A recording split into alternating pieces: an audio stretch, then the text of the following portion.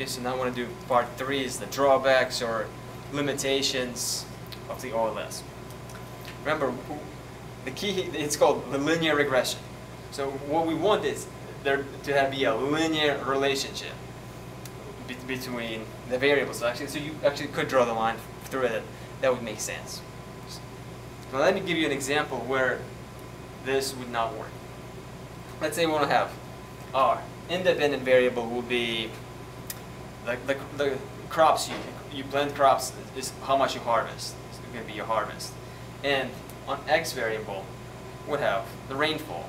So harvest is the dependent variable because it depends on the rainfall, and rainfall is the independent variable. Harvest.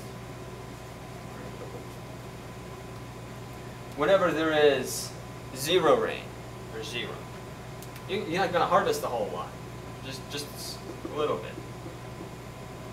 Whenever the rain is, there's more rain, there's some optimal point of rain. It rains more, you harvest more.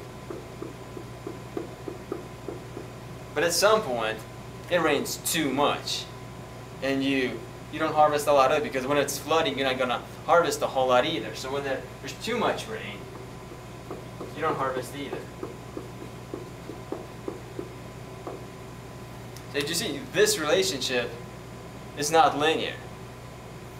So you couldn't use OLS here. If you try to probably give you a line like this, and it's really not giving you a whole lot of information. It'll just say you that the amount of rain has no effect on the harvest.